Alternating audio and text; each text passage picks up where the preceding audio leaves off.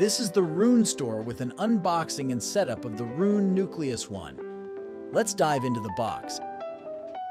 Inside, you'll find a QR code that will direct you to our Quick Start Guide page. In the insert boxes, you'll discover the Nucleus power supply, power cord, and Ethernet cable. As the Nucleus One is shipped without an internal storage drive, you'll also uncover screws for installing a drive of your choice.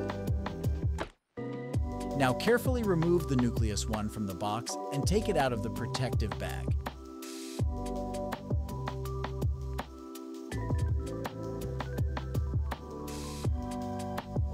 The drive bay is located on the bottom of the Nucleus One. To install a drive, begin by unscrewing the 4 screws from the bottom lid. Slide the drive into the bay and secure it by screwing it in on each side. Then, connect the SATA cable to the drive and close the lid.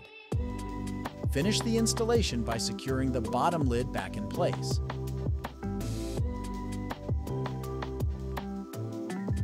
To start the setup process, connect the Ethernet cable and power cord, then press the power button. Next, download the Roon Remote app. Enable the audio devices on your network that you'd like to use, select your favorite music, and explore Roon. Introducing the Roon Nucleus One, the only music server on the market designed from the ground up to provide the best Roon experience. Thank you for watching. We'll see you next time.